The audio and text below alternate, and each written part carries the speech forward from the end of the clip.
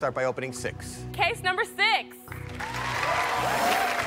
Megan, open the case. What's popular YouTube? Another day, another demo, and today we have a very special video, and from now on I'm going to say it because it is always very special, because we are into the top 6 once a year, every year.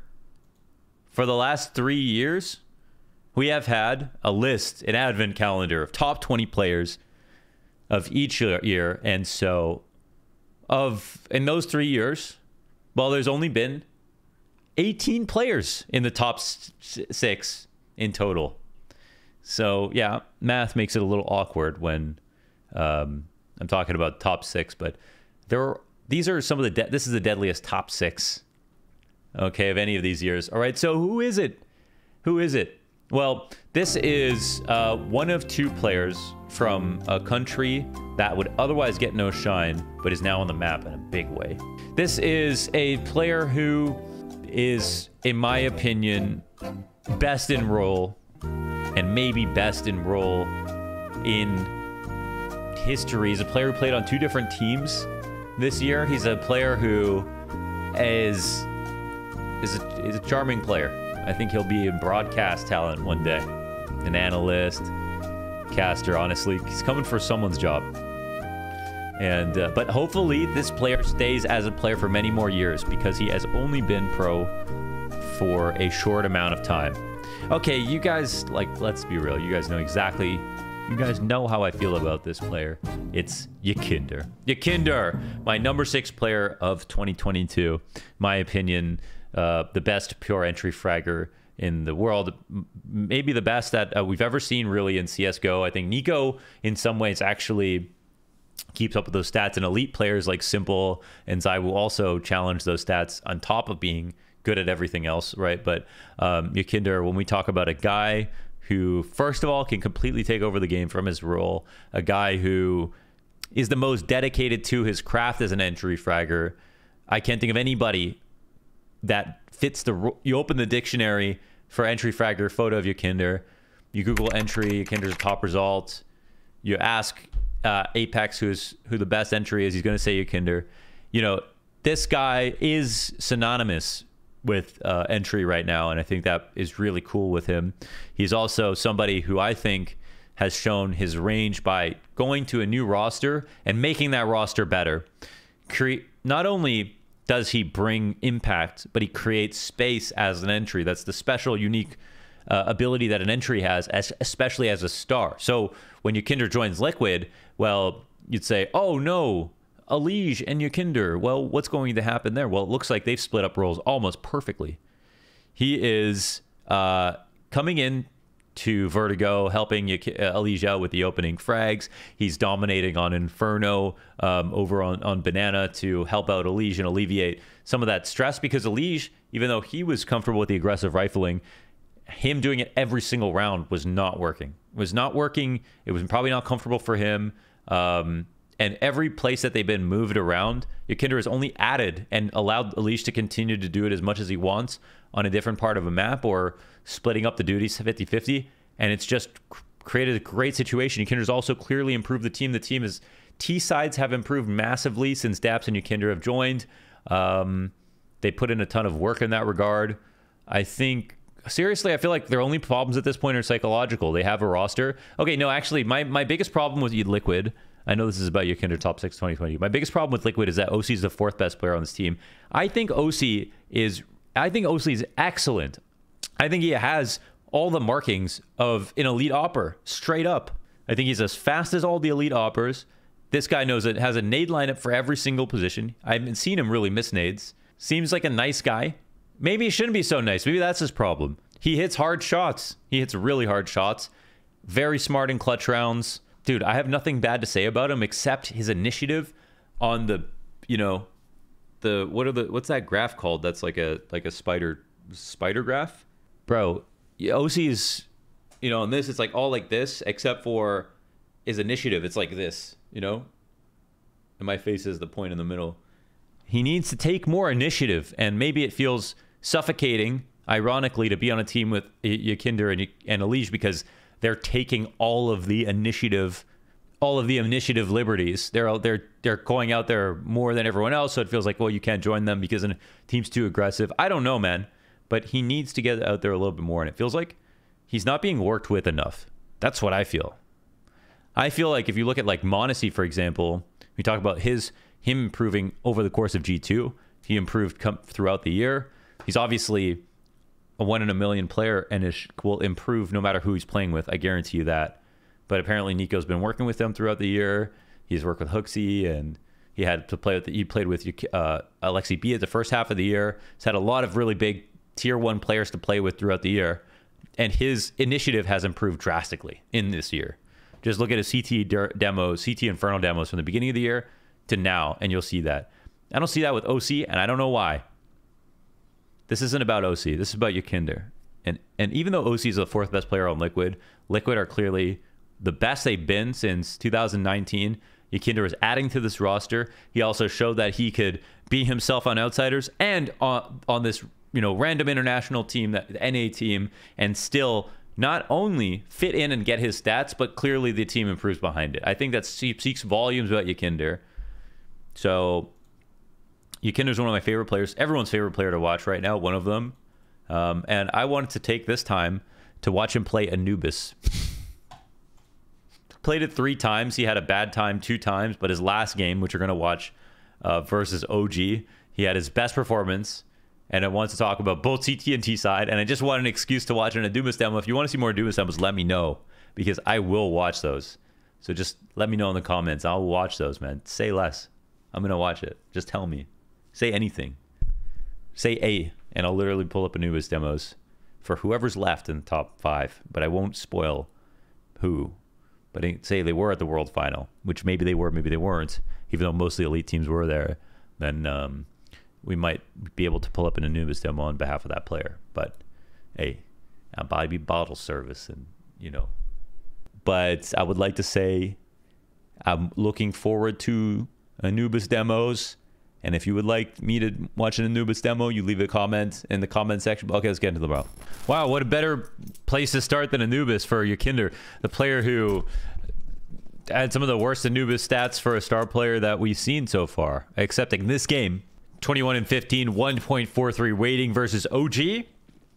And it was a time where I talked to Fiku, and he said that they felt like they were the best Anubis team. Of course, Dexter had that massive 40-kill game versus Heroic, but basically they got put in their place a little bit here by Liquid. And Yakinder had a much better performance in this matchup, getting much more comfortable on the map. We can see the aim is already really good. We saw some great pre-aims, even versus FaZe Clan on a brand new map. Where the hell are we, guys? This is Anubis. Okay, so what are we looking at on CT side? Well, he is responsible for Ramsey. It's this area down here. Hold on. Context time. Why I started calling this Ramsey is because there's a sign on front of this, okay? And I think Chad wanted to call it dark. Not that dark. Connor wanted to call it cave. Not really a cave. I was going to call it electric because it just has the electric. But then Connor said there's a sign on the front of this that says Temple of Raw. And then I said, made a Gordon Ramsay joke. It's fucking raw. Then we idiot sandwich, raw, whatever, the whole game. And then I was like, Ramses, because it sounds like Ramses, who I don't know who it is, but it's someone from Egypt that I know for sure. And then I thought Ramsey would be a really good name, so I started calling it Ramsey. I don't know if that's going to catch on or not, but I love it. It's raw. Okay, it's the Temple of Ra. Ra. They'd be rolling in their graves if they heard this. Okay, so what is this area all about?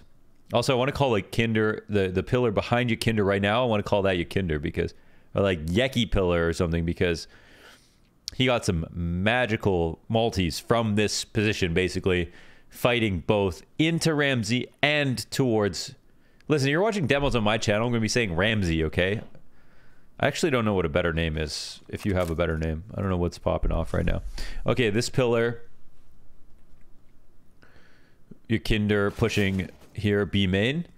But look how he uses this, basically. Keeps his back to the wall. And the whole point right now of this area we're going to talk about on the mini-map, okay? I just want to wait for an opportune moment. Oh, this is going to be beautiful for him. Yeah. His back still here to the pillar. No fight. Separates the engagements perfectly. As of, you know, 3 days of Anubis. 3, 4, 5 days of Anubis. However many games it was played in at the World Final. Yakinder was one of the best at that, using that pillar.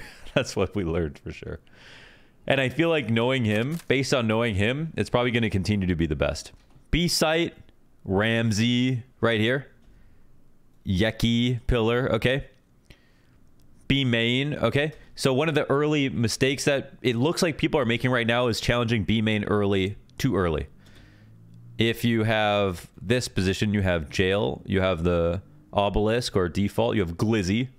That's sticking too. Shout out to Rushley for that one. Everything here is way too strong, and the ops are really, really strong back here as well. So you need to make sure you have some kind of pressure here, otherwise you don't really attack B main. And sometimes these CTs are pushing B main aggressively, so waiting out here, even with heavy numbers, is good too. From what we've seen so far, everything's from what we've seen so far. But you don't really kind of cross this line that early, unless you got some tricky things coming up. But if you put pressure here, then the site's a whole lot weaker. But it's actually very hard to get to this. There's a lot of CT control grenades. We're going to see liquid smoke down here. We're going to see, not all the time, they might push. I think most of the time they're not pushing. FaZe are doing a good job of pushing with ROPS on this side. And they're not really pushing bridge that often as well. But Elige sometimes will be able to see down from the bridge and into the canals area and put pressure here to make sure that they can't take over Ramsey. This is the most important part of the map right now, where it's kind of mid to B. It's mid. Even for the vantage points of the CTs, if they get comfortable here, just seeing all the way through canals, cutting off the middle for the Ts. It's a very key area. So actually seeing Liquid double up a couple of times and pushing out early and fanning the smoke. And this early kill we saw versus FaZe, where Yakinder was on T side trying to get into canals and getting bodied by FaZe. ROPS was throwing a nade from the A site through the window, and it was hitting Yakinder down to 50, 60 HP every round. And then he was getting peeked by Rain inside of Ramsey and dying right away. So I think they learned a lot from that FaZe game. As to just how much to overemphasize mid, it's almost like you can't overemphasize it too much. And this smoke, of course, this is just a lot like, I mean, it could just be called connector, right? B connector, connector. But it does remind me a lot of like kind of Mirage connector, where on CT side you're fighting with it, you're fighting over it, but it's like being looked at all the time from every angle. Very important high frag location on the map. People are always trying to walk up to it. We're seeing the CT angles that are being taken inside of Ramsey be a little bit deeper as well. Like open to the doorway, not really flat angle against the wall waiting. At least not from what we've seen so far. Wow, jump spotting the default pillar obelisk to see out. That's interesting. Obviously, if they swung on your Yakinder, you'd be dead, but they don't know that this is being spotted in this way. Still a bit risky, I feel like, but I think that Molly's a little late because he can counter now.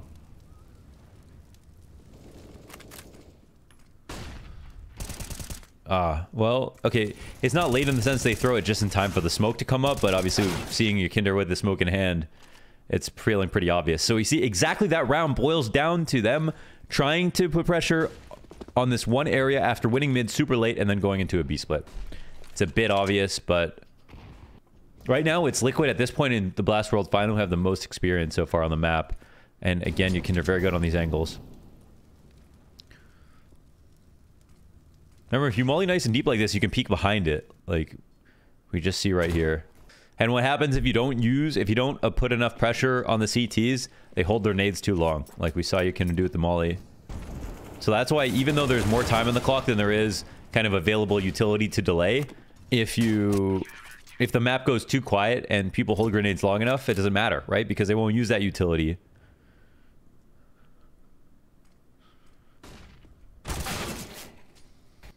That's an important spot that Neofrag played inside of canals as well. And Yakinder, you know, he's obviously going to get more and more nosy as the rounds go on, if he's finding win, success, and everything. And that is the huge value, of course, of having control right there because of Ramsey, because you can see into mid, you can see the stairs, you can see the late rotations. Oh, you saw that jump out towards jail. And you get some more good damage. So basically 2 kills around with the amount of damage. We're going to look at the CT side, or the T side as well. It is the first ever Anubis demo on this channel. What's crazy to me is we don't know for sure, but it feels like people are already good at the map. Like, I guess you should have expected people to get very good at something brand new really quickly. But at the same time, like, this map will change and develop a lot, but it already feels like people have translated some good fundamentals, or already seeing some utility getting used very consistently. We'll see how much it changes when we get into the new season.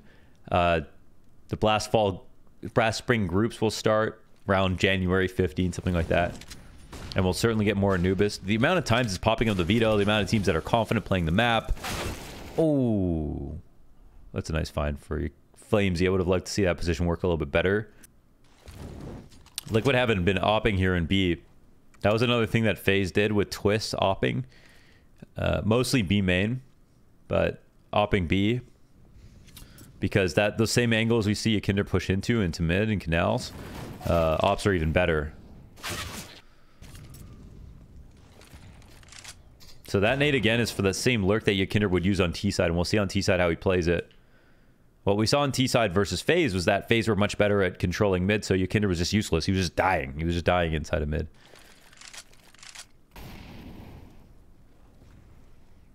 You feel something fast is coming. I wonder if he heard a step outside of B. I thought I may have as well, actually.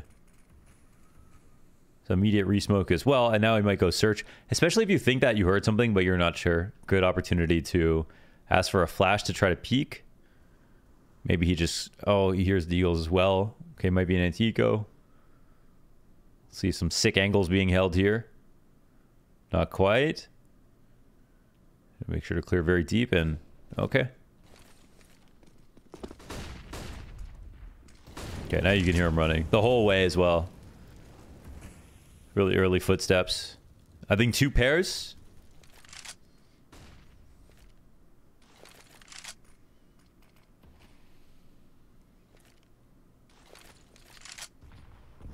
Again, see, these are the early nades I was talking about that he's not going to use unless he thinks there's going to be a rush. And I could feel it like that there may have been a rush coming as well. But on Anticos, better to use all your nades too early than to never use them, right? Earlier is better than later. Okay, so they were trying it. Nope, one more sequence for the road. Nope, not going to be the case. Okay. Well, that's the CT side for Liquid. Dominating OG, who didn't put enough good pressure on mid, didn't deal with Kukinder, get him out of his position. Didn't set themselves up for enough B splits. So at this position right here, you see the nade, the window in front of Yakinder on the top there. That's where Rops is throwing a nade over, lands right on the stairs. And Yakinder would jump out like this and then try to challenge early into Ramsey. But the player in Ramsey, who was Rain in the FaZe match, normally they would just have it smoked, or he wouldn't even die. He wouldn't have a chance to even get that shot off. And then all that would happen is Liquid start the round off with one player low. But we'll see what they can do right now with this control.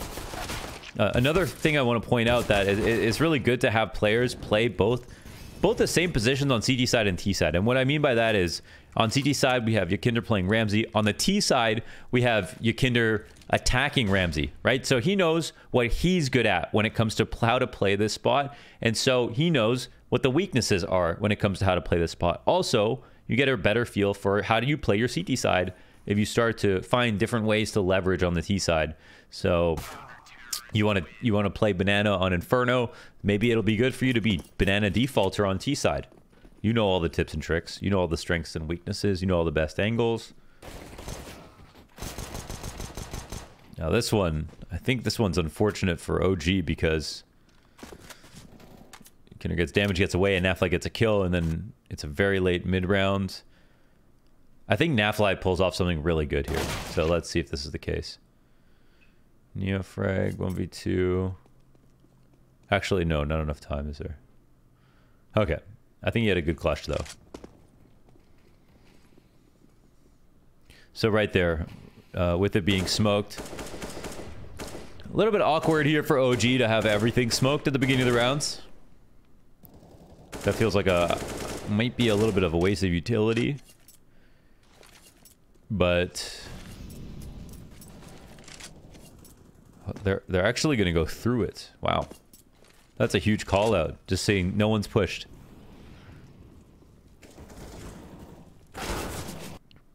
That was a fast shot from Neofrag. What the hell? I don't think he has shadow from that position either. Okay.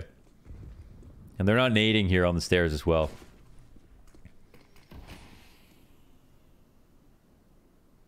Looking for any tricky one-ways is obviously a big thing. There's a million one-ways on this map now. The amount of computational power coming into this, if you guys are you guys reading Three Body Problem? It's sort of like the original computer they made out of millions of humans. When you look at CS today, you have so many people who all have YouTube channels, and then pro players who are getting paid $40,000 a month. They are all working together to try to figure out a map as fast as possible. And the thing is that before, I'd be like, yeah, you have to see it. After a couple of years, they'll figure it out. But today, the computational manpower is so high that I feel like we're going to find stuff out on Anubis that we're going to use for years in the first few weeks. I have that much faith in how many people there are working on this who have 10,000 hours plus in Counter-Strike. Or just straight up pro teams that are searching every day for the best. Because, yes, this map's been out for 2 years. I judged it in the Map Core contest in 2020. It was my #1 map. I definitely knew about it. I knew it was good. But now that it's open for everybody to play it and are forced to play it, now they're going to play it for money, things have changed a little bit. Now I'm kind of putting more value on every single thing we find.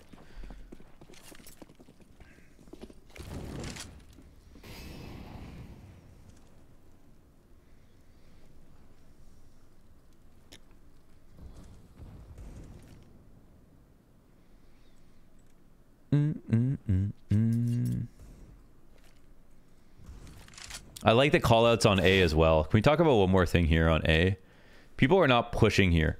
Weave, where Nexa is, people are not pushing here, in my opinion, enough. I think there should be an op on this angle like every single round. Like, it's like a B push on upper dark on Dust 2, but at the same time, it's less risky and more impactful, I think. But oppers, we see Brokey playing here, waiting to get mollied, then he smokes it out, then he drops onto lower plat, then he ops off this side of the pillar. And it's kind of like, okay, you're trying to push them off this position. I think all the best spots on A are out here right now. When I've seen some players play in A, Nitro's actually quite good at it. Rops is not good at it. But he is good. Rops is really good at pushing, for example. So I think a lot of the best push angles and stuff, most comfort is out here. And people feel like it's kind of hard to fight for, but an op is a good place to start. Also, auto sniper. Auto sniper here. Not even joking anymore. 5-bullet op. Why not get the auto and sit here? Insta graffiti. So I think people should be trying to push A and call out people for not pushing A a lot.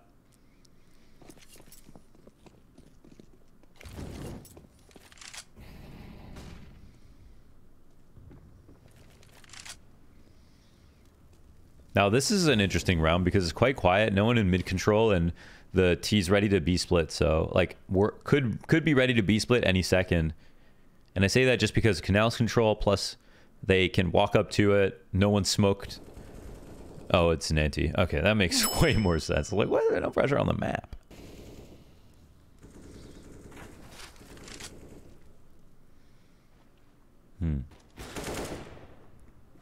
Oh, all they did was peel back and wait for any kind of push, and then it came.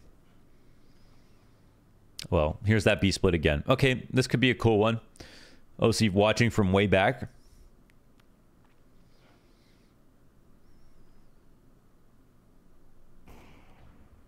Oh, Takes a shot from way far back as well. And that's a free kill. Oh, Fiku goes down. Yakinder. Oh my god, Yakinder is an animal. Stop him.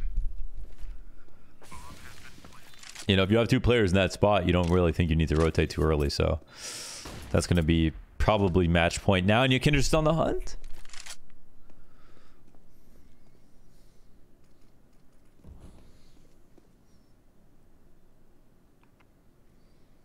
Searching at all these angles that don't really exist right now.